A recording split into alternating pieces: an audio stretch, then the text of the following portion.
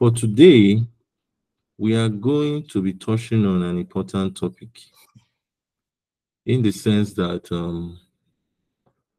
in your work as a data analyst, you will notice that you'll be given a lot of data sets. So take for instance, you are a manager or you are a data analyst and your manager sends you data sales for 2017, sales for 2018, sales for 2015, and they want you to analyze. So what I'm trying to point out is this. You may be faced with scenarios whereby you are asked to summarize sales. You get my point. You are asked to summarize sales, and don't expect all the time for all your data to appear in a data set. Let me explain what I mean by that. Do not explain. Oh, sorry, I've not shared my screen. Oh, let me go ahead and share my screen.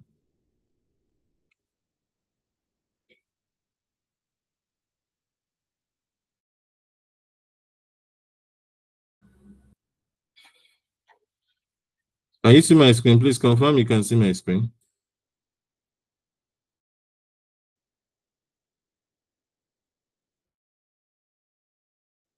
Can somebody confirm he or she can see my screen?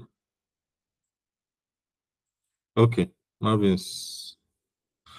So, like I said earlier, do not expect that all the time, all your problems will be, you are going to be given a particular sheet to solve a problem. What I mean by that is this. Don't expect as your job as a data analyst, you'll be given a particular data set, everything will be in one sheet, and you'll be asked to do analysis. Sometimes you can be contracted to do analysis over a long period of time. So what I mean is this. You may come to a particular organization and they are giving you their folder like this. So you are seeing 2015 sales, 2016 sales, 2017 sales. You understand? When you have this scenario playing out, how do you carry out analysis? So assuming each of them kind of have issues, so they have things like empty cells, they have things like don't. So there are some form of. So let me just go to the Excel sheet. So looking at one, I've opened one, and this one is speaking to 2015 sales. So 2015 sales means that 2015 sales means that we have this kind of data set, and this kind of data set, we need to run analysis on it. But in order for us to run analysis on it, we also need to do some form of, we need to do it in 2015. Remember what I showed you guys earlier. You are doing this in 2015. You are doing this in 2016. You're also doing that in 2017. How do we do it? Now, this is where we know the power of, this is where the power of Power Query. So I told you guys something about Power Query. So Power Query is something that can actually help us in our day-to-day analysis. In fact, Power Query is so important in your job as a data analyst. You understand? Because it's like, I call it a time saver. You understand? When I was first introduced to Power Query, I really loved the tool because it's more or less like a time saver. So at the end of the day, you save a lot of time, a lot of copying and pasting. So today we'll just do an introduction to Power Query. But from tomorrow, we are going to do a reward. You will start to see how important Power Query is in data analysis. You will start seeing how we can be able to simulate data that is coming in a form that we can't use it to analyze any form of to make any form of analysis. But with Power Query, we can be able to clean it, make it look nice, and we can be able to run analysis on it. What I want to explain to you guys is this. Data does not come in such a format. You don't have data coming all the time in such a format whereby you can go ahead and run analysis. You understand? Data comes sometimes in a format whereby you can't even carry out analysis using this, or you can't feed it into things like Power BI, feed it into things like what do you call it again, Tableau, and run analysis. So for you to be able to ensure that you are a good data analyst, you must first know how to clean data, manipulate data. They call it data pre-processing. Make it to the form whereby machines like Excel, there's Excel Power Pivot, things like Tableau, things like Power BI can actually absorb it and run analysis on it. So that's the essence of Power Query. So we go ahead and start using the Power Query. So for us to be able to join this sheet together, so the essence of this whole lecture I'm giving you guys is for us to be able to add these three sheets together without doing copy and pasting. And at the same time, create a system whereby if another sales like 2018 comes into play, we don't need to start going back. We don't need to go back and start doing all those manual stuff like copying and pasting and running all those data operations we need to run. So what we intend to do is to add this whole sheet, make it consolidated, add them together, this whole workbook, and run an analysis as if they are one. So that's the essence of this class. So let's start by, so for us to do that, we'll first create a new sheet. So I can create a new sheet. So by pressing Control N. So later today, we are all going to be learning some Excel shortcuts. We are all going to be learning some Excel shortcuts. So for us to be quite effective in doing this, so the first thing I need to do, you open your blank Excel sheet, you go to data. You go to data. You go to data. So when you go to data, you go to new query. And when you go to new query, you find yourself in file. So Power Query is a very, very important tool. So you can get data from workbook. You can get data from a database and run it on Power Query. You can even get from Azure, the Azure architecture. So you guys understand that Microsoft is the owner of Azure. So Azure is more or less like a cloud platform. So the Azure platform helps you to do a lot of things on cloud. So that is for the cloud. You can even get it from SharePoint. You can get it from web. So from web, that's where you start doing things like web scraping. So you can go to online, pull a particular table. I hope the time is going to permit us. If we don't do it tomorrow, maybe next tomorrow, and the day after tomorrow, rather, we are going to be doing a lot of, we are going to be doing some form of web scraping. I know as a data scientist, a data analyst, you must know how to carry out some web scraping activity. You understand? So we'll be able to do that. So for today, since the cell that we are working with, they are in a particular folder. So look at where the sales we are trying to work on, or rather the workbooks we are trying to work on, they are in a particular folder.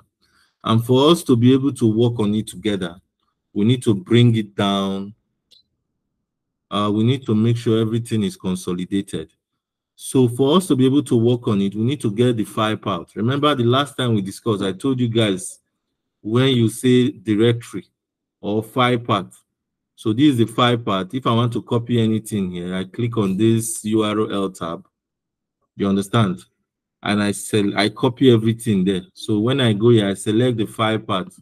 Or sorry, in this case, we are calling it the folder path. This is the folder path. So I copy it. So when I copy that, I go to my Microsoft Excel. So I want to go to data, new query. I go to file, from file. So I'm saying that what I want to bring in now is coming from what? A folder. So if I select a folder, you will notice that the dialog box comes out. So for us to be able to do that, so when you do that in your own, you will see a dialog box. All you need to do is to paste that file path or the folder path. So when you paste that folder path, you just click on open. And here we are. We now have, this is what we call the Power Query interface. Now look at what Power Query has done for us. It has gone to that folder path and you are seeing the cells, or sorry, the sheets, or in this case, we call it the workbooks, all the files in that particular folder path. So look at the folder path. So you are seeing the folder path, you are seeing everything, the date it was accessed, date it was modified, the date it was created, and you are even seeing each of the file paths here. So this is each of the file paths, we have it here.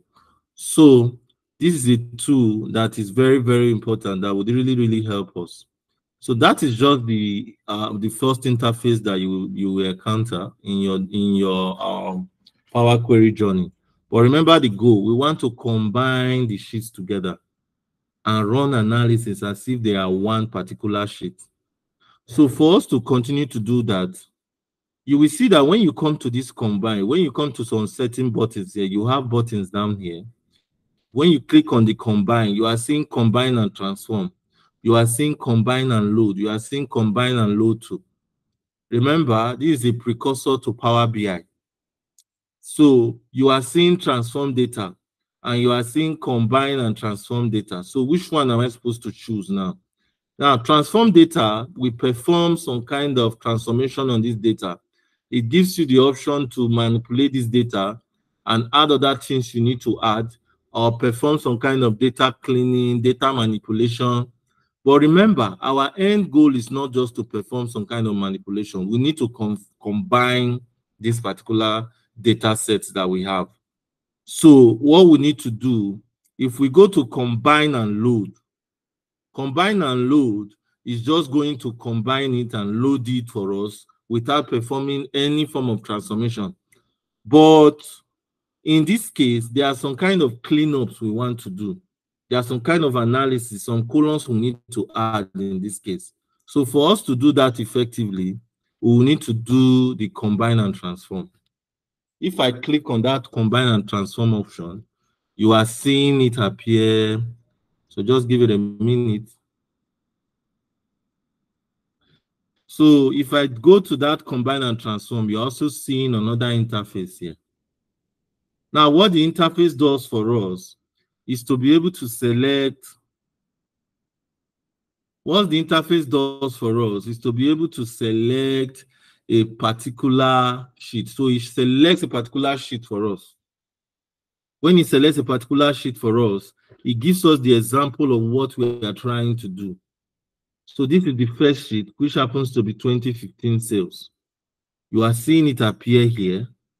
Now, it happens to be the first file. That is why Excel went ahead to bring in the 2015 sales for us as a sample. So we can be able to preview what the sheets look like. You get my point? So all I need to do is to select the sheet and I click on OK. So when I click on OK, just a minute, guys.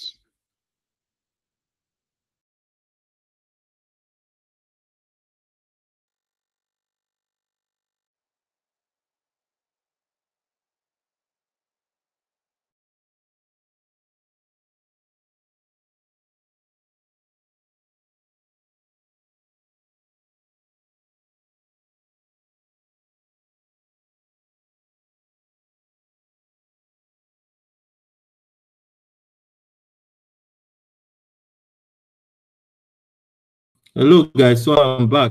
Hello, can you hear me? Please confirm you can hear me.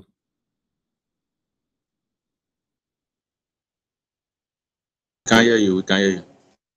Okay, so when I click on that particular sheet, you understand, this is the main. When I click on that particular sheet, it now takes me to the main interface. Now, this interface is what we call the Power Query interface. Now, this Power Query interface is something that we need to really focus on today and explain some of the things, because this is going to really help us. This is going to really help us in our career as a data analyst. So you are seeing that Excel came here. Power Query rather, not Excel this time around. It has transformed this file for us by adding some form of parameter. This is the example of the transformed file that we have. Now, look at the series sales. That's the name of the folder. This is where all the folders are located. All the folders are located here. It has gone ahead to combine them. How do I know that it has combined them? If I click on this drop down that says source name, and you see load more, you will see that you are having now 2015 sales, 2016 sales, 2017 sales.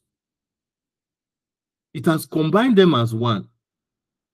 Again, when you come to your left side, or rather your right, my right side, or the left side of the, should I call it my right, the right side of the screen? Yeah, that should be it. You are seeing this query setting. You need to understand something. In Power Query, there is nothing like Control Z.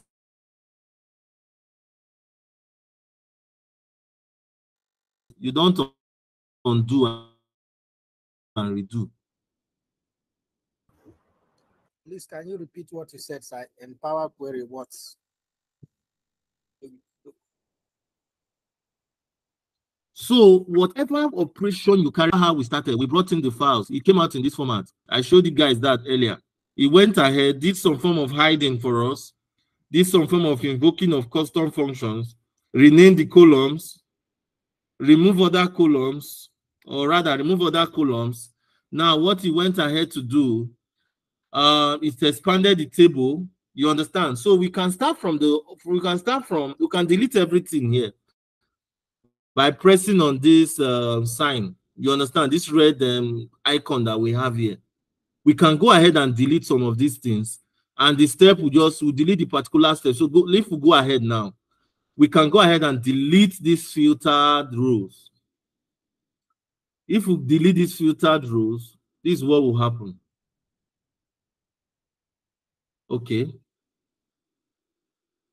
You will see that it has come here. It will add other rows to what we don't want before. You understand? That's not showing here. You get my point? That's not showing here because of the fact that all the files that we had in Excel, all the files that we wanted to add, they all are in Excel format. Assuming I had my video in this same folder, it will go ahead and perform that filter so that you'll be able to see that that video is not part of it. It only picked Excel files. That is the essence of that filter. You get my point, guys?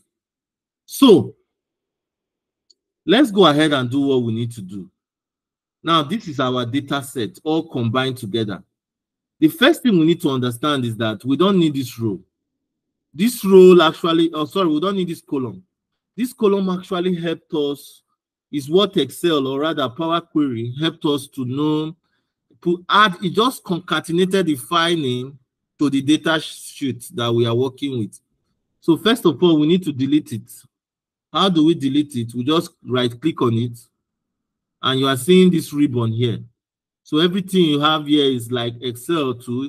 This mimics an Excel interface, or rather the interface of every Microsoft product. So you have all your ribbons here. I'm going to be explaining all these ribbons. So the first one is Word Home. That's the first tab you have there. You have another tab, Transform. You have another tab, Add Column. You have another tab, View. So by the end of this lecture, we must have been able to at least touch on some of the important functions that we have in this particular Power Query that will be helping us with our data. But for now, let's work on the ones that we have in the Home tab. So here, we can just go here and do delete. If I want to delete this column now, all I need to do is to click on this remove column. Make sure I select the column, and I just click on remove column. And Excel has Power Query has done that for us. You get my point? Now we are still looking at our data. Remember, this particular tool known as Power Query doesn't just help us. It doesn't just help us to combine data sheets together. It can also help us carry out some form of data cleanup and data manipulation. So what we need to do now, you will see that this ship date is in number format, it's not in date format. How do we convert it back to date format? So we can easily click here, and you see this particular filter icon here. You can convert this, you understand, to a date format. So what I need to do is to click here, and we go to, you click on the column, and you go to format, you go to transform tab. You are seeing the format ribbon here. You get my point? So this format ribbon doesn't speak to it. So if I click this particular icon that you have before the ship date, now one thing you need to understand is this. I so much like this Power Query, because for every column that you have here, you are seeing the data type of that column. When we came to row ID, it's all numbers. So you are seeing row ID here, row numbers. When we come to other ID, this is a test column. You are seeing this icon here that speaks to test, ABC. When we came to other date, it was in date format. So you are seeing this calendar icon here that speaks to date format. You get my point, guys? Please make sure you understand this concept. It's going to help you a long time. It's going to help you well. So for ship dates, you are seeing is in number format. I want to transform it to a date format. So all I need to do is to click on the icon, and I say I want it to be what? A date format. Immediately I click on that icon, and you see that there is a drop down here, and I click on this date format. It has transformed the whole item we have in that ship date, transformed it to what? To a date. Transform them to a date. Every item under that column. So when we move on, you will notice something. We have an address here. We have an address here. And this address is comprising of what? It's comprising of the postal code. We don't use postal code here in Nigeria, but something that we need to, is something that, oh, before we go there, let's come back here. So when we look at this particular data set, or we look at this particular Power Query that we have here, you are seeing that it has, you'll see that customer names are in first and last name. And your boss came and say, please, oh, Franklin, I want you to make sure that I don't want this first name and last name and middle name. I want you to add everything together. In Power BI and in Excel, we can go ahead and use the concatenation function. But here, how would you do such a thing? You understand? We are doing some kind of data manipulation now. We have gotten into the data manipulation phase. So for me to do that, concatenate everything together and make it one column, because my boss told me to go ahead and add everything together and make it customer name. He doesn't want to see first name, last name, and middle name. All I need to do is to select all the columns, and I will go to this transform tab. When I go to this transform tab, you are seeing merged columns. Merged columns. You understand? Or if we don't want to go to the transform tab, we can go to add columns. Okay. And you're also seeing that merged columns. I will explain tomorrow why you are having merged column appear in so many places. So we can see this add column tab, and you are seeing merged column. So when I click on that merged column, see what happens. Now it's telling me is a dialog box that comes out here, and it's asking me the separator. You get my point? I will tell the dialog box that please, I want to separate each of them with space. Now it's asking me what will be the name of this new column that I'm trying to create for you after I finish merging everything together. By default, you are seeing merged here. I can go ahead and say, no, I want everything to become customer name. Call the column name customer name. You get my point? Now, what will be the separator in between them? I'll just say I need just space. I don't need anything. You can come here and say you want to have comma. You can say you want to have semicolon. But I will tell Excel, or rather Power Query, I need a space in between. So when you are measuring them, add space in between. When I click on OK, ladies and gentlemen, you are seeing a particular column appear here. Let's scroll to the end because that's exactly what Power Query does. You are seeing it appear here, customer name. So when it adds a column, you understand, you are seeing it appear as customer name and it appears at the end. Now let's delete that. Let's delete that particular, let's delete it. Now I told you that there are two that appears. When you go to add column, you are seeing merge column here. Now when you go to transform, you are also seeing another merge. You're also seeing another merge column here. Now let's use the one that has to do with transform. Let's do the one that has to do with, let's make use of the one that has to do with transform. Now remember, you have first name, last name, and middle name. So I select all three. Now I'm using the mesh column that belongs to the transform tab. If I click on mesh column, same thing appears. They're asking me, what is the mesh column name, the separator? That's a delimiter. What do you want to put in between what you are trying to merge? And I'm saying I want to put space. What will be the name of the column? Let me put it customer name. And you click on what? Okay. Now see what happens. This is what happens. Now you notice that first name, last name, and middle name has disappeared. It has taken it off. But when you use that add column option, the merge under add column, you see that it just added a new column and those old columns were there.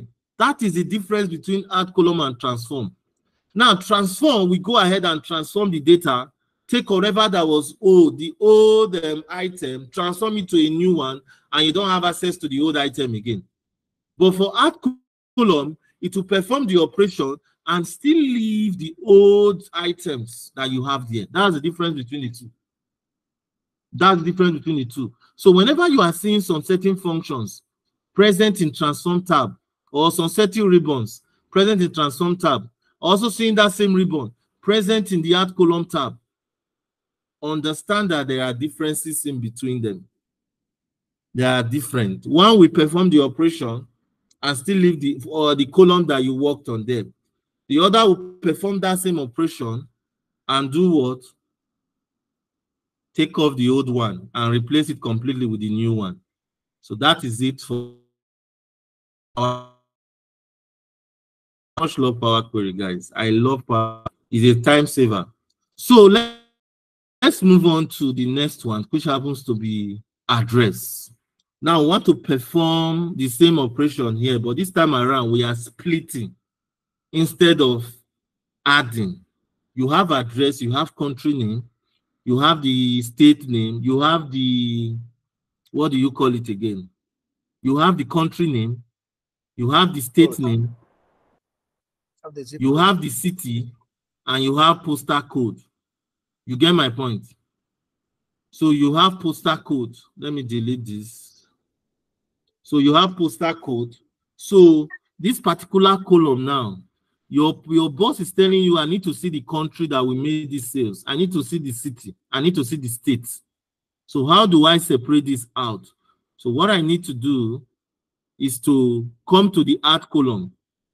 So I try to do add column so that whenever Excel perform this kind of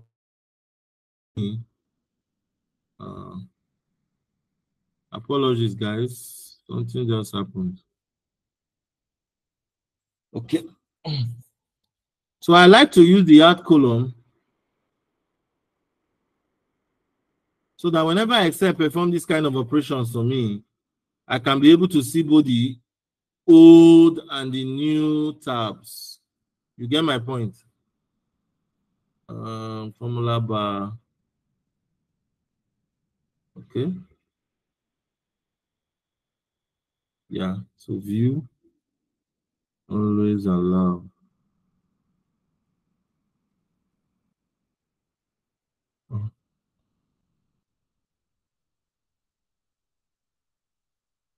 Okay. So I'm seeing everything. Yeah. So this is exactly what it is. Yeah. So I prefer to use the add column because that column, whenever it does any operation for me, I can be able to see the old stuffs there. So I use my own hand to delete, you understand, the old column myself. You get my point? So always use the add column instead of using the transform column, because once you do transform, it is gone. You get my point? So that's the difference between the two. But nevertheless, we need to split this column now. How do we split it? Let's split it systematically. Now, the last thing you can see in this address is the country. The first thing is the what? The first item here is the postal code. The second item here is what? Is the city. Why the one in the middle, the third item here, what is the state? Now, let's be systematic about this. If I have this kind of data and I want to split it, how do I go about it? If I have this kind of column and I want to split it, how do I go about it? Now, I come to that transform tab and you are seeing split columns. What that means is that I want to split the column. I want to split it into several places. So by delimiter, how do I do this? You understand? How do I do this? Remember, if I should use space, I will separate both United and States. They will be in different color. I want to be very systematic with this. So for me to do that, I want to split with space. It has gone ahead and identified the delimiter for me. Now, what I want to first do is the leftmost delimiter, which is the one that occurs to the left, first of all. Let's take out the, what do you call it again? Postal code. You understand? Code character. You say none. You understand? So when we click on OK, this is what happens. You are seeing it now. It has splitted it. So it now made it address 1 and address 2. So what we need to do is to rename it. We put address, and now we now have a separate column known as what? Postal code. That's to tell you that one has happened. Now the next one is what? The city. You know that in city, they are all having space together. So how do you do that? For us to split it, we can now go by positions. Let's go by positions and see what happens. So columns, row, and we say position. Okay, so we can split this number of characters by delimiter. So we want to split the rightmost. Okay, you can say each occurrence of the delimiter. So when we select the each occurrence of the delimiter, the space, remember, they are asking us code character. You always put none there. You click OK. This is what happens. Now we split everything. Every single thing that has space It has splitted them. So you have address 1, address 2, address 3, address 4, address 5. You understand? So what's now happen is that we can now be joining the ones that we need to join together. So you know that address 1 and address 2 speaks to city because you have Los Angeles. It splitted it by all the spaces that occurred there. So you now have address 1 and address 2. Now we want to add everything together to be able to give us the city. So when I select the 2, I click on mesh columns, and you are seeing that it has brought out that same dialog box. I can come here and put city. I click OK. That has taken care of what? Oh, so this is what happened. I went ahead and I did that merging, and I did not tell Power Query, please put space in between the 2 items you are trying to merge together. How do I correct this error? I told you there is nothing like Control Z. So what do I need to do? You are seeing that any operation I carry out here, Excel is actually recording it. Power Query is recording it. So the last one was speaking to mesh columns. I can click on this remove sign and it takes it off. It takes me back to the default state. So let me do that again. I select address 1 and address 2, and I want to merge the column. So when I click on merge, separator, I want to select space. Merged, I want to change this towards city. And I click on OK. And it has done the needful for me. So I now have city here. The next one is states. So here, we don't have 2 names that speaks to one particular location. So we can just come here and say states.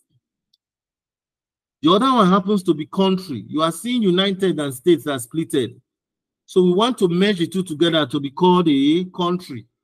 We perform that same operation, mesh columns, and we are doing space, and we call this country.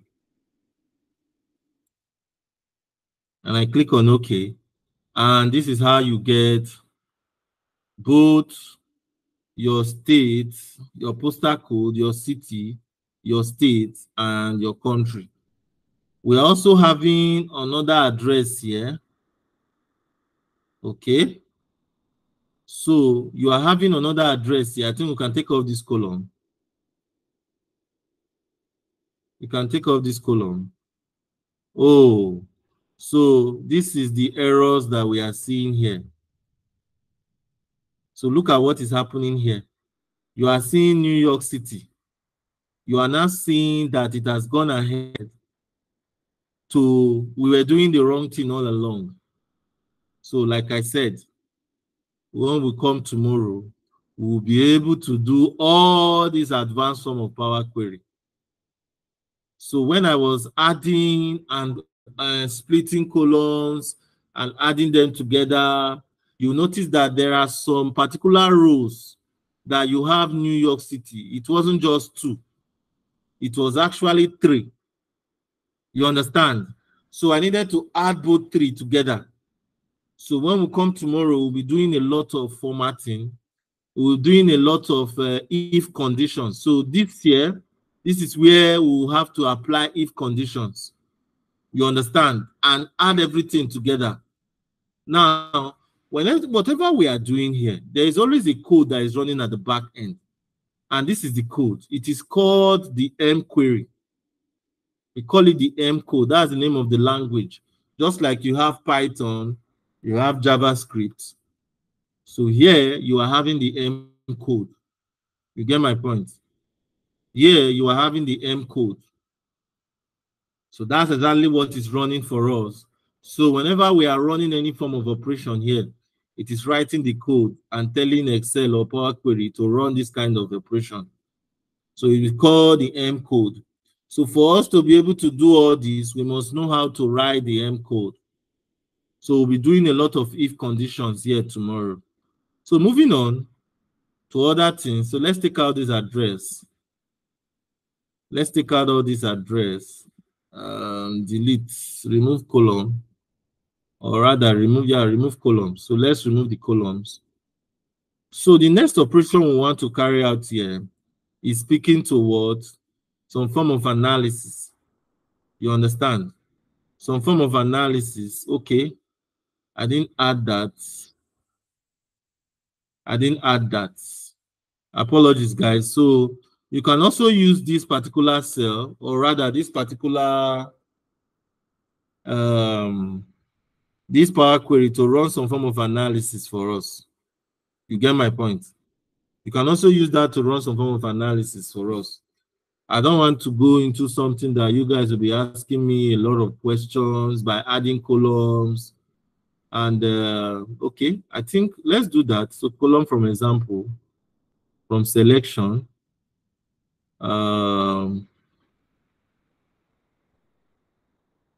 Let's make this sales. Okay. Okay. So I think I need to do something here. Costs. Let's make this sales and let's make this cost. Yeah.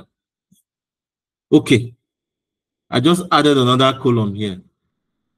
Assuming your manager or your boss rather asked you, we have a sale here and we have the cost of this item. I want us to get the total profit that we had. You understand? Give me the profits that we had. You get my point? So your manager walked in. This is your sales, total sales. This is your column per item. Give me the profit that we have per item. All you need to do is to come here. Remember, when you minus your transaction, we call it transaction, not sales. Transaction. When you minus your transaction from your cost, you get your profits. Abinobi so? Hello, guys. The whole class is too quiet. Can you guys still hear me? Yeah. Very well, very well. Nobody is asking questions. We're just trying to follow. This is Okay. So when you want to get your profit, all you need to do is to select this both columns. I first of all select my transaction and I select my cost. And you are seeing a lot of performance here, or rather, you're seeing a lot of functions here. I can come to this standard and I say I want to do subtract. And when I subtract, it gives me another column here. And I can be able to call this my profit. Are you seeing how easy this is? Are you seeing how easy this is? So it so happened that I have columns that are the same, both transaction and cost. That's why you are seeing 0 here. But when they are not the same, both your cost and your transaction, you can be able to see that subtraction that gives you your profit. Again, we notice that we have ship date and we have order date. So your manager is trying to find out what is the length of time between shipping date and order date. Let's know the item that took a long time before it got to the customer. You understand? So before we ship the particular product, let's get to find out how long it took them to take it from the warehouse and go take it to the customer. So the customer ordered in a particular date and you have shipping date. So I click on the shipping date first and I click on the order date second. And we are going to date functions. So we go to date and you are seeing subtract days. When I click on subtract days, it has given me the length of time. So we call this, what do we call this now? Guys, what do we call this? Delivery duration. Okay, let's call this duration, or we can call it lead time. Lead time. Oh, I think I didn't So this is the lead time. So this is how data analysis starts. So I can come here and filter. And I want to get the highest lead time here. So when I come here, I can select on a particular item and say, okay, let me see the lead time for this. This is 7. Let me see the number, the particular item that took a very long time before it left the warehouse. And when I click OK, I'm seeing the item. So immediately, I can draw the attention of the warehouse manager. And I'm asking, how come this item took this long for you to leave the warehouse?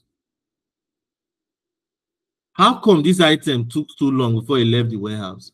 We can't be keeping clients for 7 days without assessing their items. You see how data analysis, you understand, can easily help us to answer some questions, some business questions, because you can be doing well and you see sales, customers are coming in and they are buying, but you find out that customers are becoming dissatisfied. If I told you guys before now that the fact that you are making sales doesn't mean that your business is growing. For you to have a business, it has to do with something they call repeat transactions. So you must have loyal customers in your bucket. If you are having customers that are just coming in and they are not giving you opportunity for repeat business, it's only a matter of time before you run out of customers or clients in this case. So with this, you can actually answer questions that borders around lead time, time wasting, customer waiting time.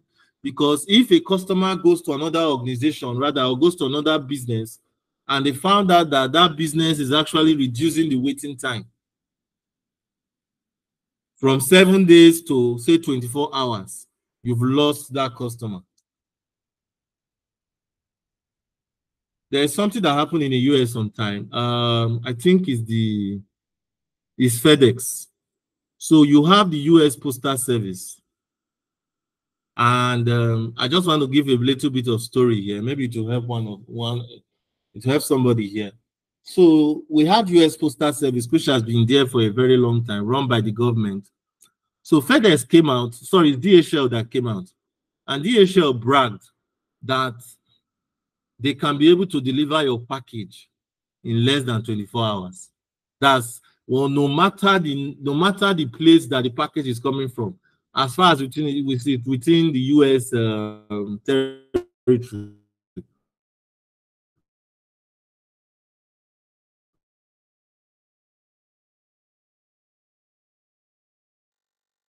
Can I hear you? Is within the United States 24 hours. So, hello? Somebody wanted to ask a question. No, I said I can't hear you again. I think that's from you. Please, can anybody hear me? It skips at some point. It's now back. At the point it stopped. Okay, maybe network. Apologies, guys. Can you hear me now? Yes. Very clear. Okay, so I was speaking to a particular event that happened in the US. How DHL, I think it's DHL or FedEx, how they came about. So it so happened that people that was involved in delivering packages that period, we had the US Postal Service. I don't know whether they are still in business, but it was run by the government, and they were actually delivering packages. Sometimes it takes you to 7 days, 4 days for you to get what somebody sent to you or what you bought online, something like that. So it was DHL that came out and said that they can be able to get you, no matter where it is within the country, they can be able to get you that package in a space of 24 hours. Now, that was how they were able to run their business model. So they noticed that for them to be able to achieve that 24 hours period, you must ensure that people work overnight. So that was how they started that overnight work. They now had shifts. They now have what we call the graveyard shift. People working from period of 12 or 10 in the night to say 6 o'clock the next morning. But while they were doing that graveyard shift, they still noticed. Guys, it's always good whenever you are doing a business, gather data from the particular business. It's going to help you. Some of you are working in organizations. Always ensure you gather data. It's going to speak to a lot of things and help you along the line. So while they were doing that same business, while they were doing that overnight shift, they noticed that still yet, packages were still leaving late. You get my point? They noticed that packages were still leaving late. People will come to work and they will tell themselves they will come to work during that night period. And you know, during that night period, managers are not on board. It's just the lower cadre of staff that is there. Managers don't need to be there. They are home sleeping with their wives. They don't need to be there. It's only the lower cadre of staff that come to work, those that have shifts. So they noticed that people were still coming, people and packages were not leaving very early. So they noticed that when people come to work at night, they will just sleep off and they will say, after all, it's till 6 o'clock in the morning or 7 o'clock in the morning that I'm leaving here. So why rush? Why rush and do my work? Let me just first sleep for like 4 hours before I do my work. So they now came up with a system after looking at their data. They now say, okay, you know what? If you resume work by 10 p.m. in the night, whenever you finish doing whatever you need to do, you can go back home and sleep. So if you finish by 12 o'clock, you can go back home and sleep. So no need for you to sleep in the office. When they brought out that policy, come and see how things was moving very fast. So somebody resumes by 10 p.m. in the night, does all the job he needs to do. By 12 midnight, he's done. He goes back home. Why am I saying this? When you are running a business, guys, or when you are working for an organization, you must first of all look at the data. And when you look at the data, it's telling you some kind of things. It's telling you, oh, maybe you can look at the time, you can look at your employee data, and it's telling you when people are clocking in and when people are clocking out. You can know staff that are productive. Somebody can be running some form of racketeering in your workplace. Take, for instance, he's performing some kind of sales somewhere in a particular rural area. Maybe you work for a multinational that has branches all over the country. So you notice that items that this person is selling is actually selling it to a particular customer. You can look at it and now say, let's investigate. Is it that this guy is selling it to his brother, and from there, he's doing some form of racketeering and selling it to the end users himself? So these are some of the analysis that you can perform as a data analyst, that at the end of the day, you are giving insight. You are telling the business where to go. You are telling the decision makers, that's your bosses now, your supervisors, please look at what this person is doing. Let's see how we can be able to arrest this whole thing before it germinates into something that we don't want to do. So that's exactly what we need to touch on Power Query. So after doing everything that we need to do here, all the data manipulation that we need to do, now we need to send that data back to Excel. All you need to do here is to come to the Home tab, and after doing your cleanup and you are satisfied with your data, just go to Close and Load. Go to Close and Load. When you close and load, see what happens. It has gone ahead and load the data for us. Now, ladies and gentlemen, if we come here and look at other dates, you are now seeing both 2017, 2016, and 2015. So what does that mean? That this has gone ahead and do all the merging that we need and the cleanup and what we need to do on this data set. Now, if I want to still go ahead and go back to my Power Query, I have these workbook queries here.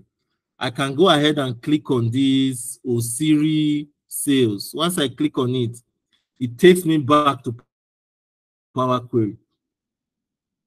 Maybe I'm not satisfied. I want to still perform some kind of analysis here or some kind of cleanup here. You understand? So the same thing, if I'm done, I just close and load. And it takes me back to Excel. So with this, I can easily go insert insert my pivot table, click on OK, and start doing the analysis that we say we want to do. So I can now come here and be doing my sales. I don't need to touch on this. I know by now everybody knows this whole. So we can come here and come to shipping mode. So you are seeing everything appear here. So this is how we can be able to carry out analysis. Again, why are we going this route? Why didn't we just copy and paste? Why are we going this route, guys? So let me go back to my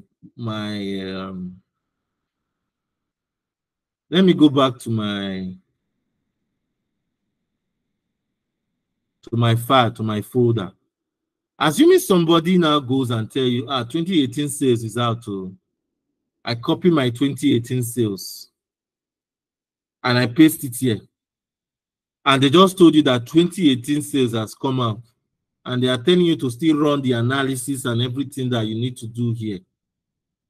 All I need to do is to paste the 2018 sales in that same folder. Please make sure the file structure is the same with what you had initially. Make sure the file structures are the same.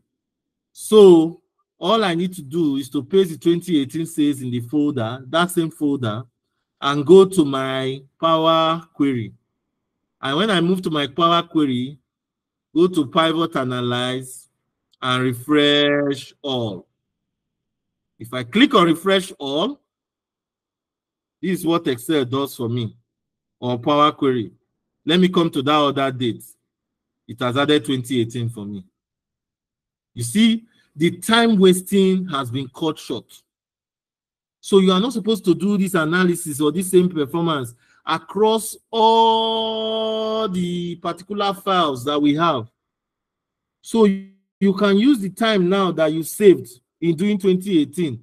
You can use it to go and be chilling.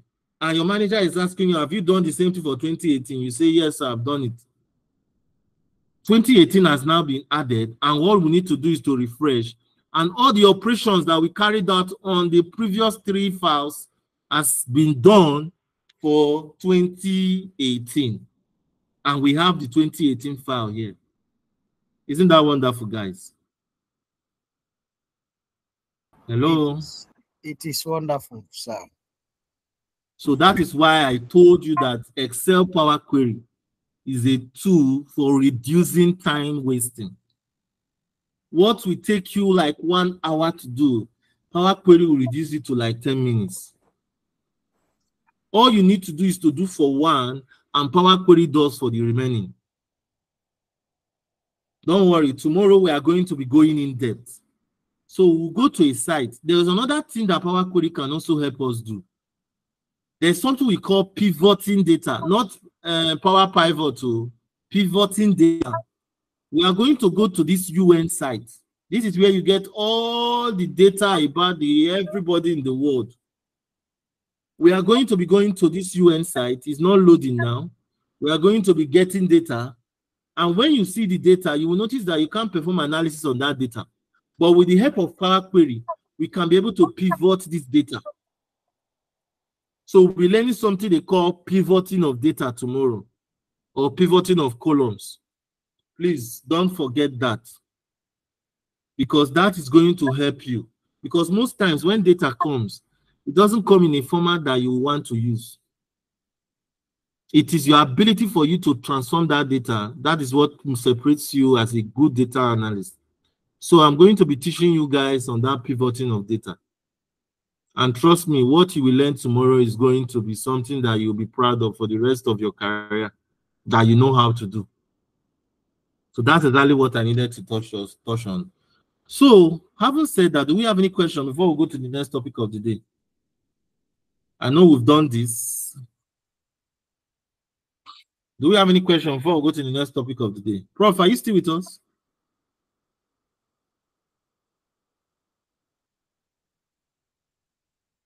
Hello, Prof. Okay. Sir, I have a question. Okay, go ahead, sir. Sometimes I work with data that has two rows as headers, right? For instance, Correct. we have something like elapsed time, but then the unit, which is seconds, will not be on the same header, but it will be a line below.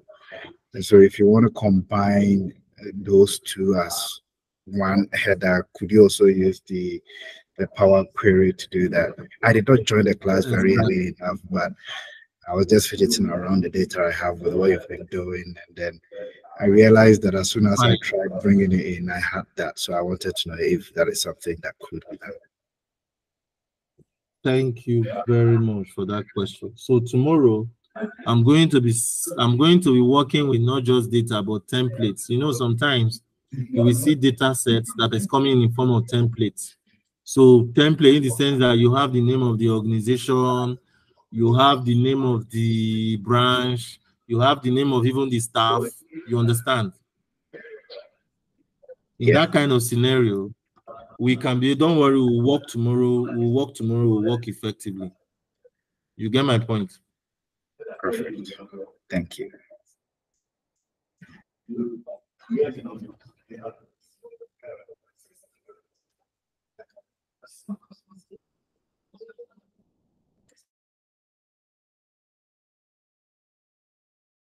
Okay, guys, do we have any other questions? So tomorrow we're working with templates, we'll be working with data sets that at first you guys will be seeing that this data set, I can't use it to perform analysis.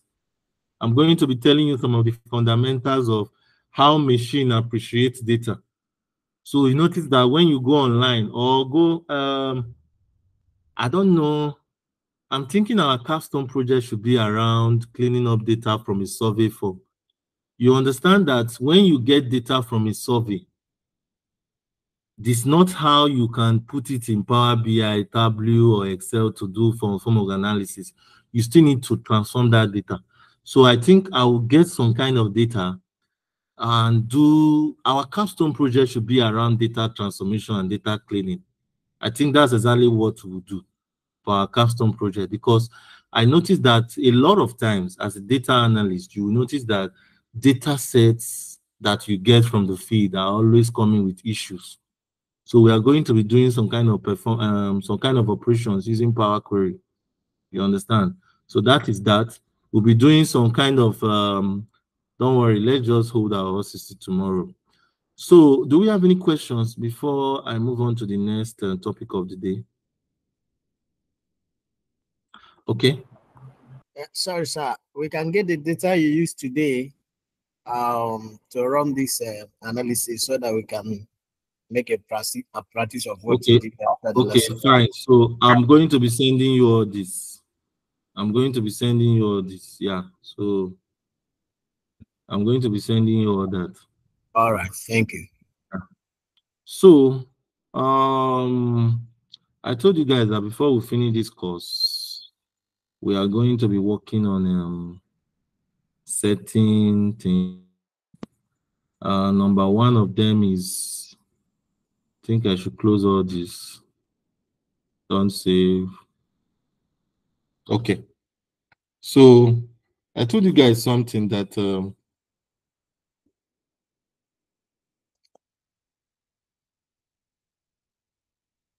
print CSV open with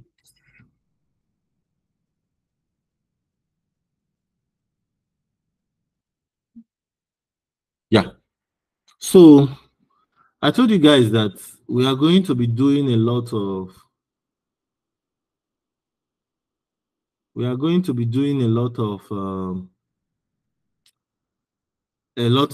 shortcut keys. So I thought it wise that we need to understand shortcut keys.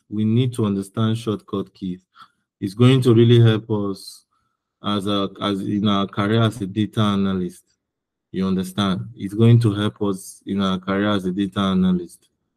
So let me just select some certain columns and paste here. So we need to have a lot of data for us to carry out this operation. Is my table big enough?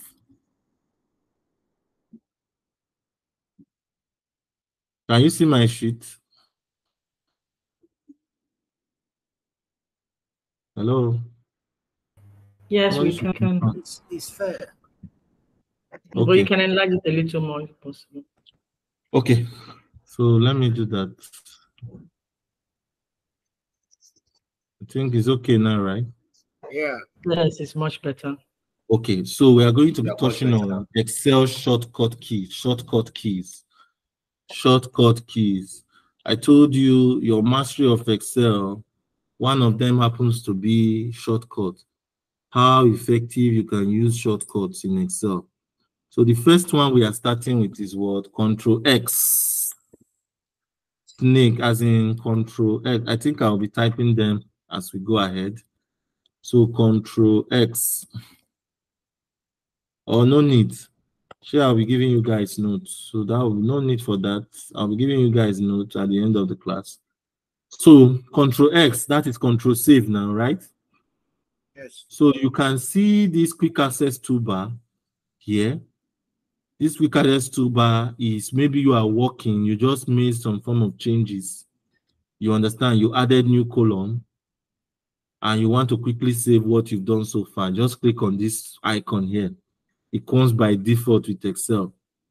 Save, just click on it and it saves the last item or the last step that you took.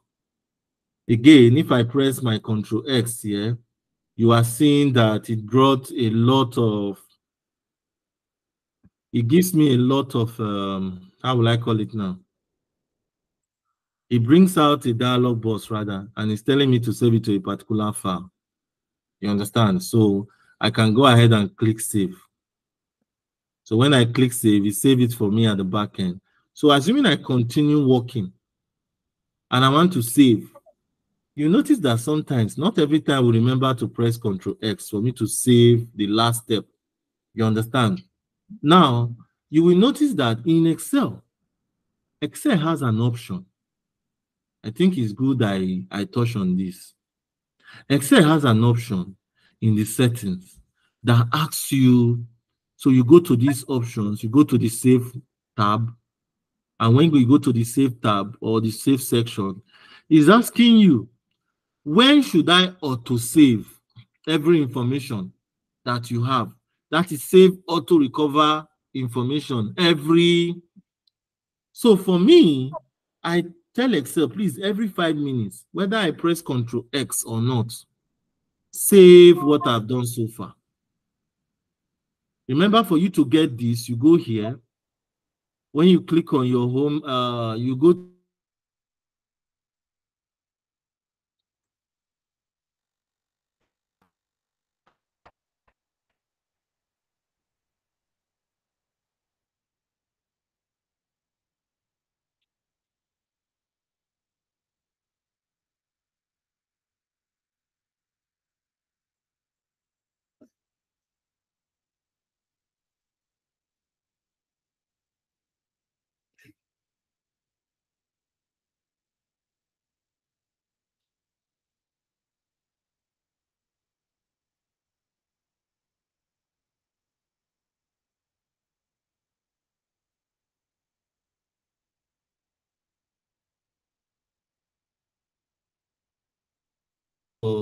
File tab, go to Option.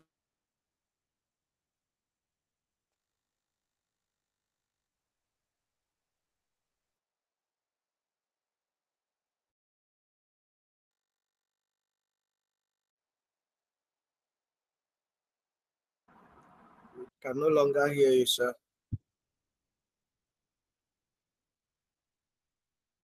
Hello? Can you hear me? I can hear you now. Apologies. Here now. A But your call screen came is in. not showing, sir. Yeah, a call came in and took me off. So sorry.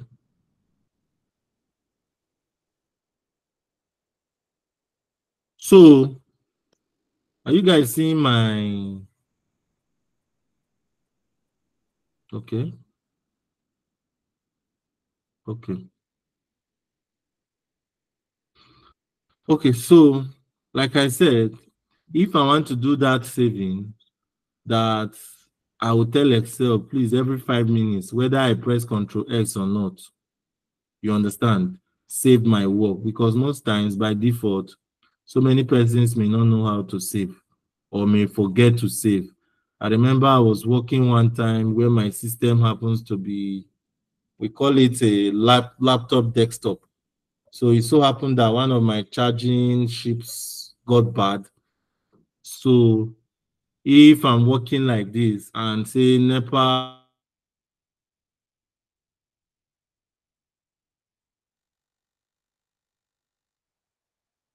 or NEPA or where I was connected, my system will just go off. So I will need to now go back and manually put it on. You understand? So in that kind of scenario, if you are working with something in that kind of scenario whereby or take for instance, your system is misbehaving, you want to quickly save it, but you forget to save it intermittently. So you come to your options here and you go into this save section and you are telling Excel save and auto recover information every 5 minutes. So whatever you do every 5 minutes, you can change it to 2 minutes, but me, I like leaving it at 5. I'll tell Excel, please, whatever you do, whether I click Control X or not, please save it for me every 5 minutes. So that's the first shortcut. So the second shortcut that we need to talk about here is what we refer to as the Control T, the one that we all know. What does Control T do, if I would ask again?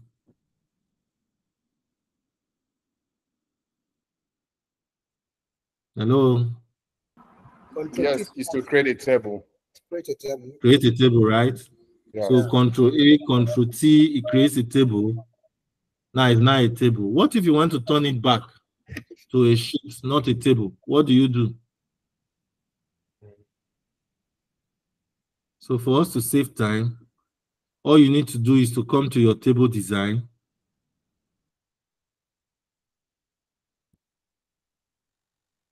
Still in that range. When you click on convert to range, it's telling you that, do you want to convert this table to a normal range? And when you click on yes, it is now in a default Excel sheet. Forget all these things. Excel did not take out the colors, but this is no longer a table. This is a sheet. You understand? It's only a table when you see that filter sign here. How do I know it's a sheet? How do I know that it's a sheet? If I should multiply these two things or add them, it only performs it for one. It doesn't perform it for all. Assuming it was a table, this is what will happen. Let me convert it back to a table. Assuming it was a table, if I perform any form of function or operation here, when I perform it, I say this times this. Immediately I click on enter, it does for the rest of the rows. That's how you know the difference between table and sheet. So you now know how to go back and go forward. So this is the table. If I want to convert it to sheet, all I need to do is to select or go to table design and go to convert to range. And immediately I have my sheet. I think it's not bold enough again. Apologies. So moving on. The next item that we have, the next shortcut, I'm going to send all these shortcuts. I'm going to send all these shortcuts to us. So the next one is filter. How do we add filter to our Excel sheet? On a normal day, you can go and add filter here. And you have filters appear. But the question is this. I told you guys I once did a course that speaks to Excel. And that course is in accounting. Nobody is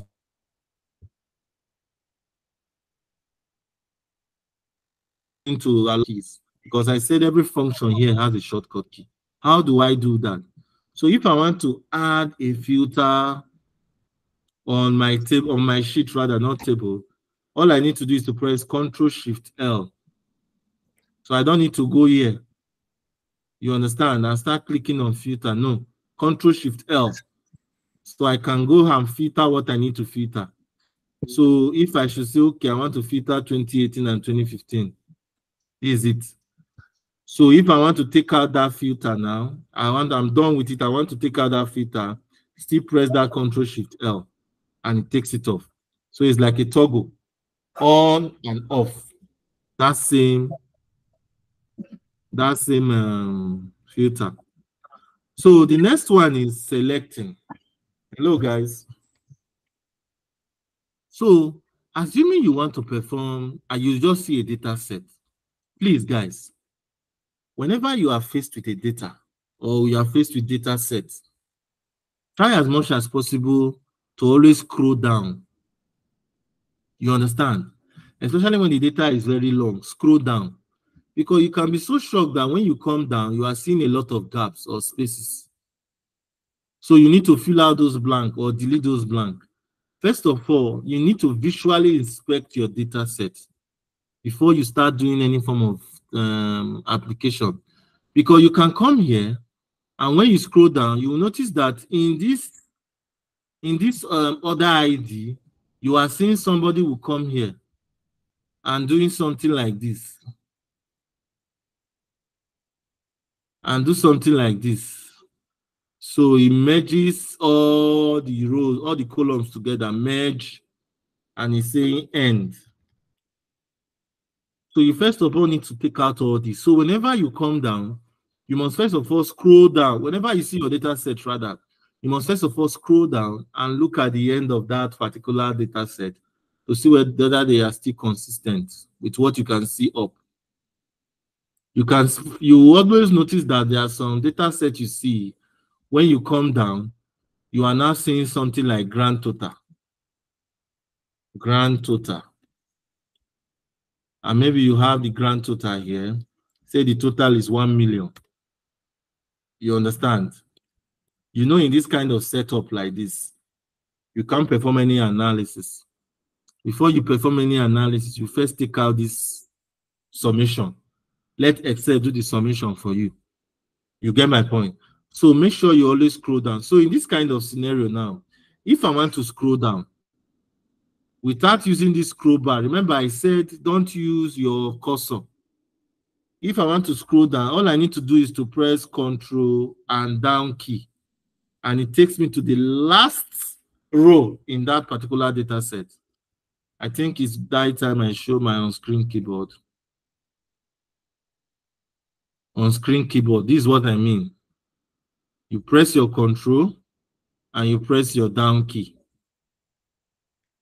Are you guys seeing my screen? Control and down key. This down key is what brings it down. Again, if I'm down, I want to go up, the same thing. I press my Control. So assuming I'm down here, I want to go up, I press my Control and the up key, and it takes me up. You understand? Those are the shortcut keys. Again, you guys will understand something when I'm walking. Assuming I want to highlight just this column. I want to highlight this column. How do I go about it? From top to bottom. How do I do that? I press my Control, hold my Shift, and press my down. So you are telling Excel, as I'm going down, please select everything from top to bottom. You understand? That is how you need to select as you are going down. Again, if I was down here and I want to select everything from top to bottom, I just press Control Shift, the upper key or upper arrow keys, and it selects from that top to bottom. I know some of you know this, but please, I'm taking you guys somewhere. Another thing I want to do is that, assuming somebody says, I want to go left, I want to go right. I've selected my top to bottom. I want to go left now. Remember, you must still hold your Control and Shift. You press your right key and you go left. You understand? To select everything from left to right, rather. So you go right this time around. You understand, guys? You press and you go right. And that is it this time around. So that's how you can go up, down, left, right. So if I was here I want to go right, hold my shift, my control, and I press that, and I go to my left arrow key, and it takes me left. So I've highlighted everything here. So assuming I want to highlight everything from here, I want to highlight everything downwards. I don't need to touch my cursor. I hold my control, my shift, go left, and go down. I press my control shift, press my left key and my down key, and it selects everything. I cannot copy and go paste somewhere. So that's exactly how you need to. But another thing you need to understand is that, assuming there was space,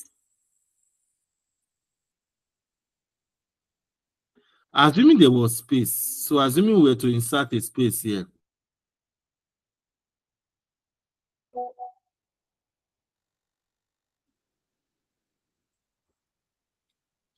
how do we do it now? Will this thing work? The up and the arrow key and whatever. So when you press your control, shift, and down key, now you notice that something happens. It only selects, it only stops where there is a space. It doesn't go down more than that. So you still need to press your down key more for it to be able to go down to the last figure or the last row.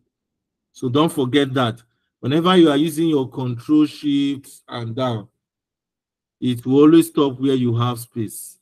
The same thing with this part. If I was to come here, control, shift, left key, you see it stop where there is space. You understand? I'll need to still press that left for it to go and take over everything I need to cover.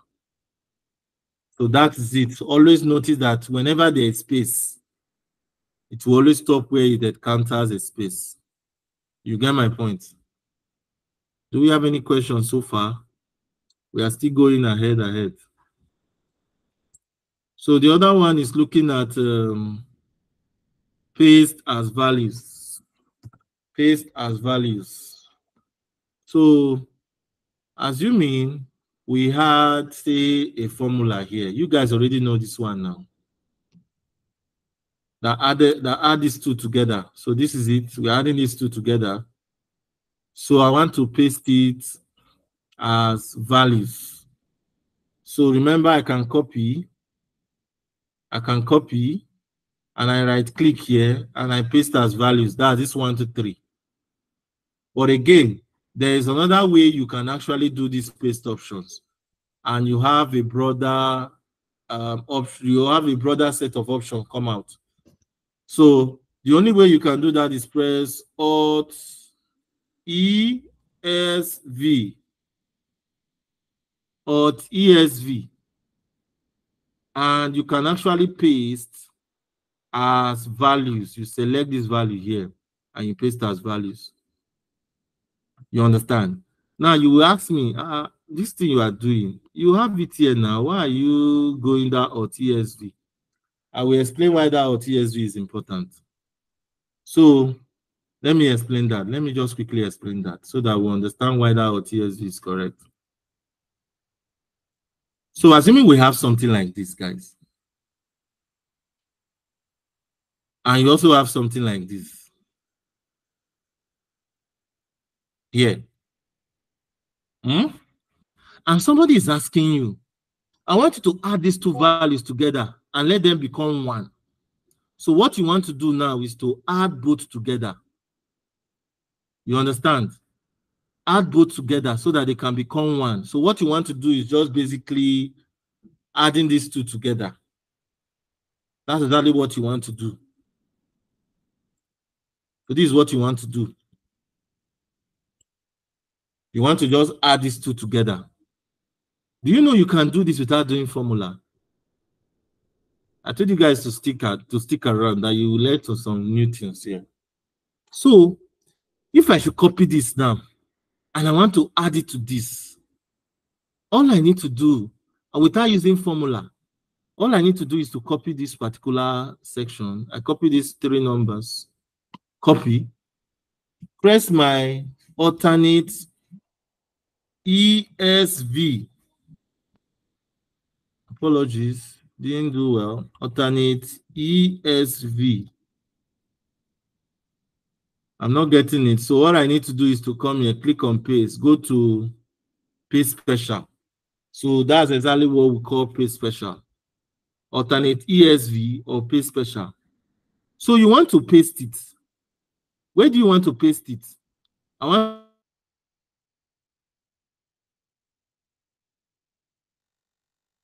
to paste it here. I've already copied to superimpose it. At the same time as I'm superimposing it, I'm also doing the addition. So what I need to do is to come here, go to space special or do my alternate ESV, and I click on my add. Once I select my add and click OK, it has done that addition for me. This is how you can do addition in Excel without doing any form of formula. So what I had to do was to superimpose the two numbers. As I'm superimposing it, I'm adding them together. I can also do subtraction. I can do subtraction. That same thing will subtract. It has gone back to the former value because I took out what I added initially. We can even do multiply. We can do multiply. You understand? So that is some of the keys that you need to understand. You can copy and paste. As you are pasting, you are doing multiplication. You are carrying out mathematical functions. So that is it about that pasting. So we'll move on. Any questions so far? Do we have any questions? Okay, we don't have any question.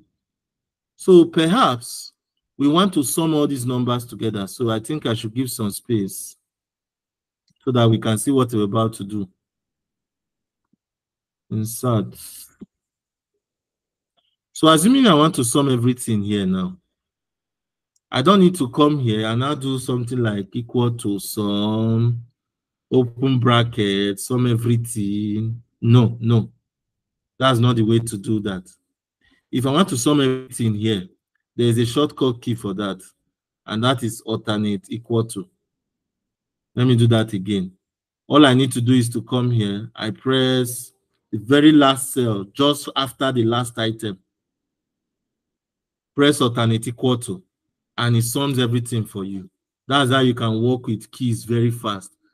Assuming I want to sum everything across here too, what I need to do is to do alternate equal to, and it starts from the first number it encounters and sum it for us.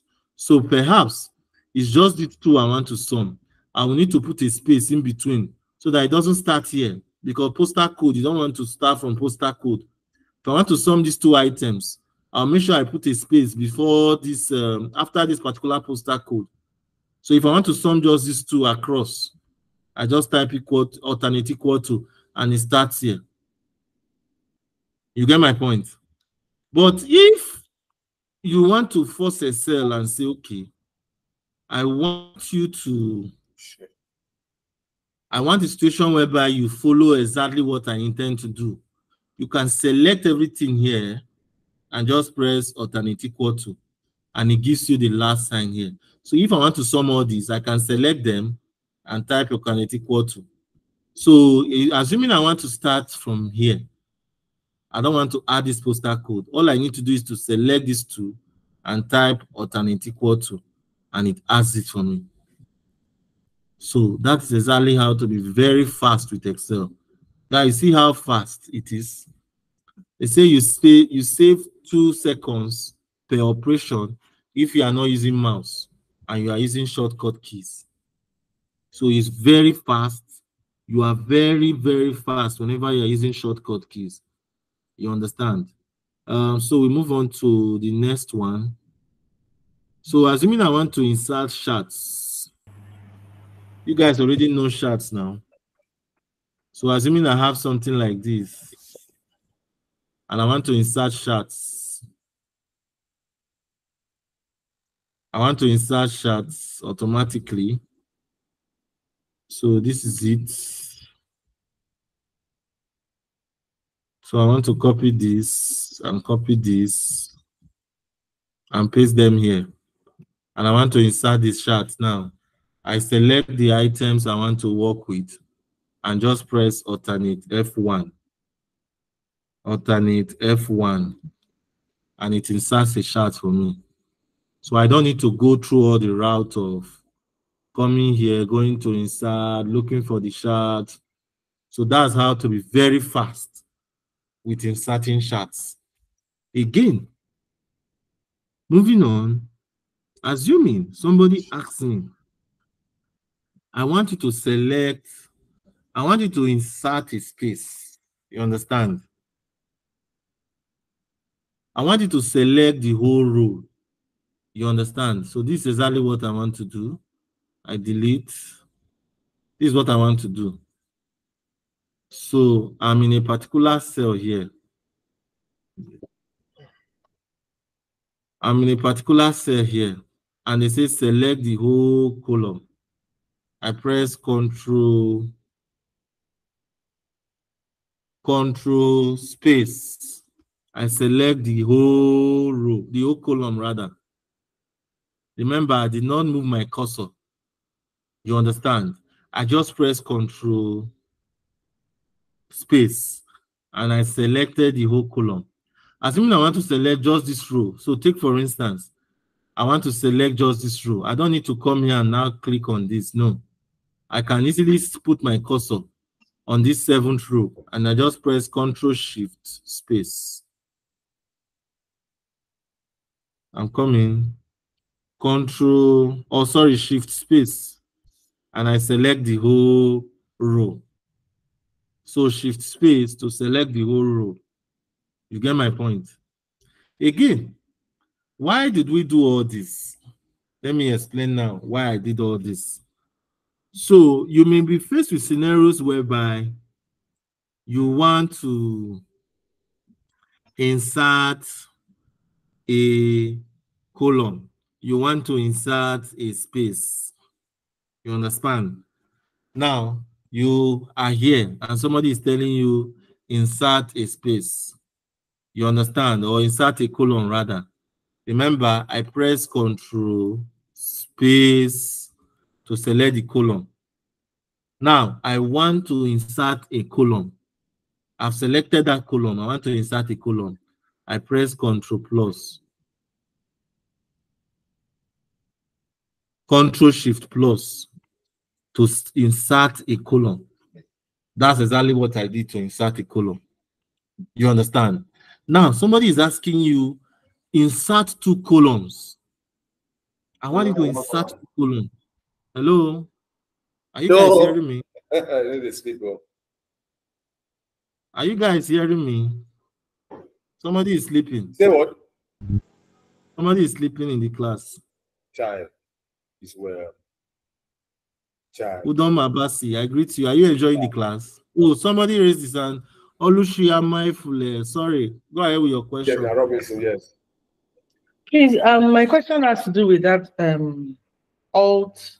Okay. So you're saying who's on ground? Please mute your mic. Who is that person that is speaking? Udom Abasi, please mute your mic. Mute your mic. See, it means we have to possibly have to come to the office tomorrow. Let me just wait him. He's deep into the conversation. So I have to call Ogap and maybe we'll have to, because they have to draw a template. Okay, wow. I muted him. Okay. So let's continue with the class. I was asking a question. Yeah, you said when you performed that operation, it was quite fast for me. I didn't understand it. When you were doing the Control ESV. Okay, so the Control ESV. Sorry, Alt ESV, not Control. Alt ESV. Okay, so this is exactly what I did. I said if I want to add these 2 numbers together, I want to superimpose and add them together. You understand?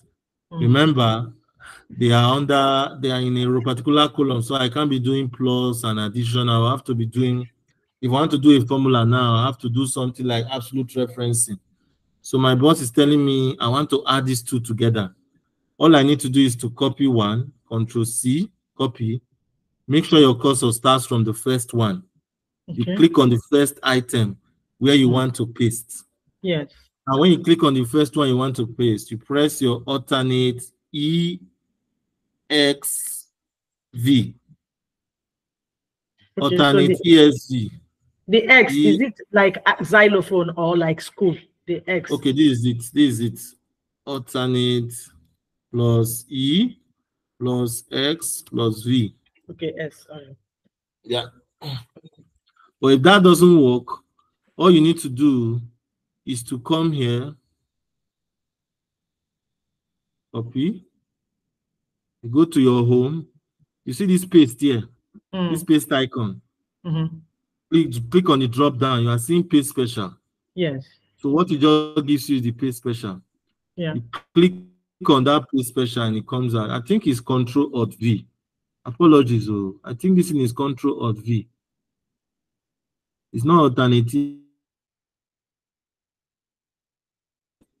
Oh, sorry, it's Control Alternate V. So it's Control plus Alt plus V. They must have changed it here. So what I need to do, I copy this, make sure my cursor starts from where I want to start pasting, and I press Control Alternate V, and it comes out. This is my paste special.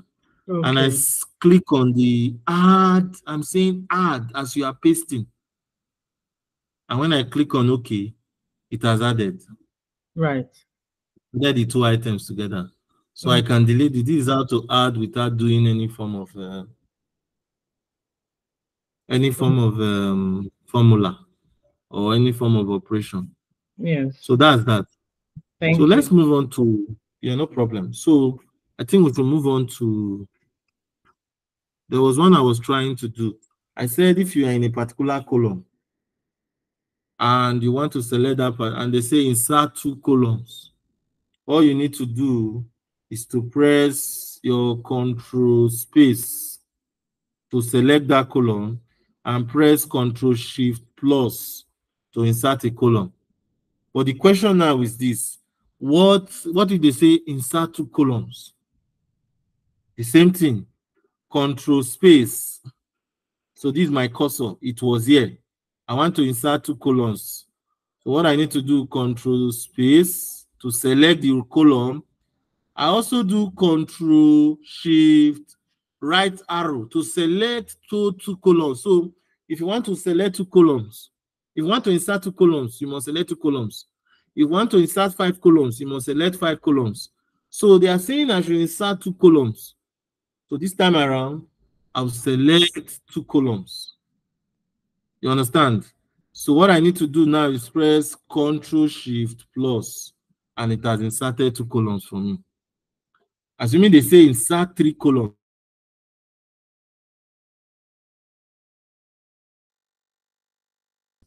And I do Control space to select the columns.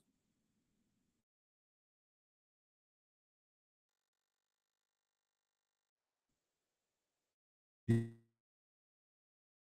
same thing, Control Shift plus to insert. You get my point, guys.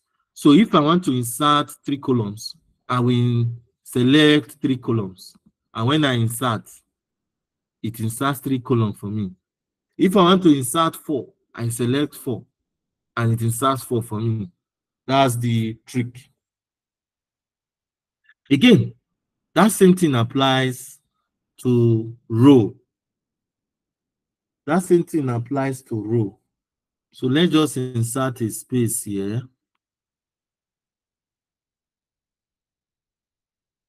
So assuming I want to insert a column, a row rather, here. How do I insert a row? Maybe my cursor is here and they say insert a row. Control Shift space. I think it's Shift space, yeah. Shift space and highlights the entire row for me. Now, I want to insert a particular row. I want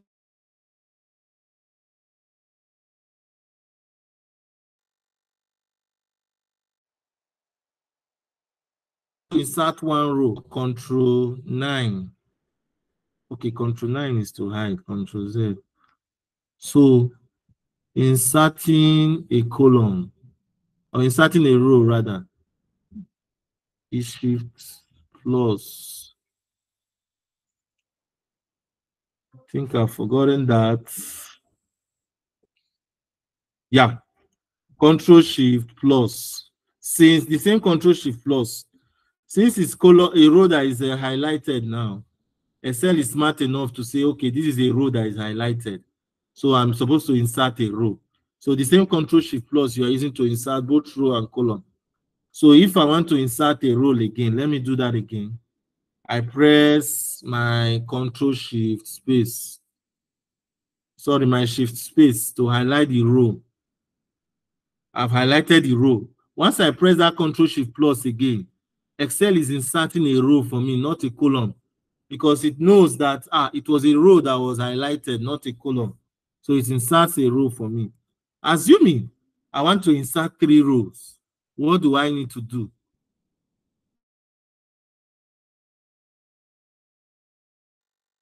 I put my cursor in, I press my Shift space to highlight the whole row.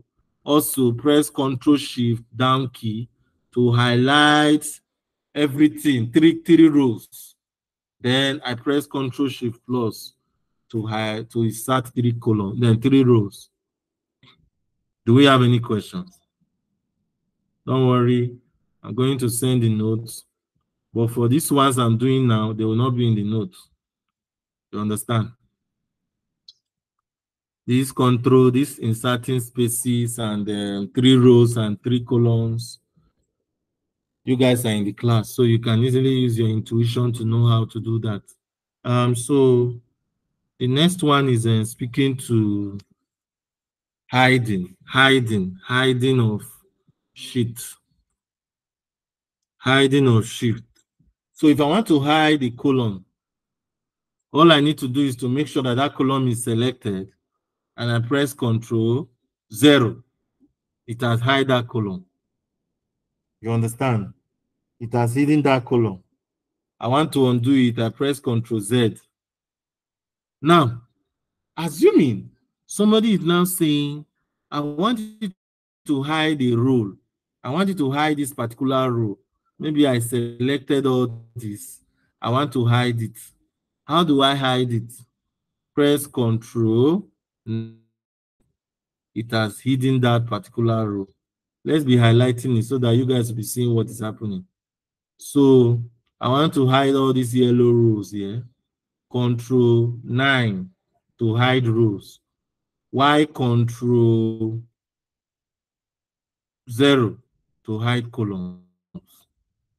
Now the next thing is, assuming somebody sent you a sheet and is asking you, and you want to find out whether this person hid some rows and some columns there, all I need to do is to press alternate semicolon.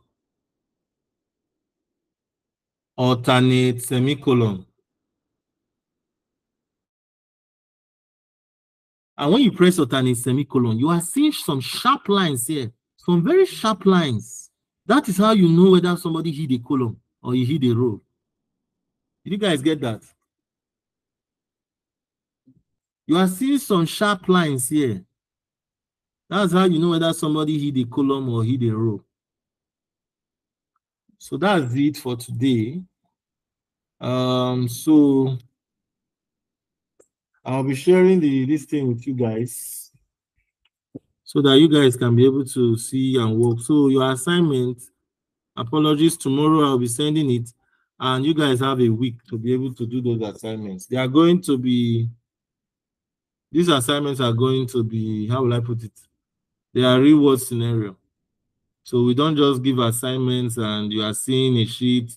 So we'll be saying things like XYZ company, they are doing their check and balances, they are doing their routine data summation of accounts. You'll be seeing the whole thing and questions will be asked. So that's exactly how the assignment will come. And please, guys, try as much as possible not to disappoint. So you have a week, and if possible, we'll have a capstone project on Sunday. We'll have a data set coming, something like a survey data, and we'll be cleaning it up. You understand? So I think that's it for today. Do we have any questions before we call it a day? Yes, I do. Go ahead, Sama. Sorry, please. I'm not sure. Maybe I didn't read the instructions very well. The first assignment that has been given, when is it due? Okay, you know what? I'll be sending you guys 3 assignments, and those 3 assignments they will be due in a week time. So I'm sending what I sent before. I'm sending it again for those of us that just joined, or those of us that. So you already have the video. Thankfully enough, Prof has recorded the video, so you have 1 week to be able to go ahead and make sure that make sure you're able to assimilate everything that was taught. There's nothing that was taught in this class that nobody understands, or the assignments that will be sent to you, there's nothing there that will be foreign. Everything will be based on what you were taught. You understand? So this class is going to be ending on Sunday, if I'm not mistaken. I believe that with what you've learned here, guys, I know that if you put it to practice, the sky is going to be the limit. You understand? The sky is going to be the limit if you actually put what you've learned here so far. I want to only hear good things. You understand? So I want you all to always ensure you continue to practice. So you don't just attend the class for attending the class sake. You understand? Also try and practice, especially those shots that we did initially. Those wonderful shots. Marvins. It will still be acidic. For 1 week. For 1 week, can you consider some of us that are working? It may be a bit tough since there are 3 assignments coming. No, the assignments I'm giving you is not programming. No. You understand? Excel. Don't worry, I'll discuss with Prof with regards to that. Let's see whether you guys can take it to 1 week is 7 days. So if we give you 8 days. We're working time. No problem. But whatever I'm going to give you guys is something that I know you can tackle. Okay. If you've been paying attention. For those that were not in the class, just watch the video. You can be able to answer the questions. You understand? So that's it from my end. Prof, over to you, sir. Nothing from mine. Thank you very much. Okay, thank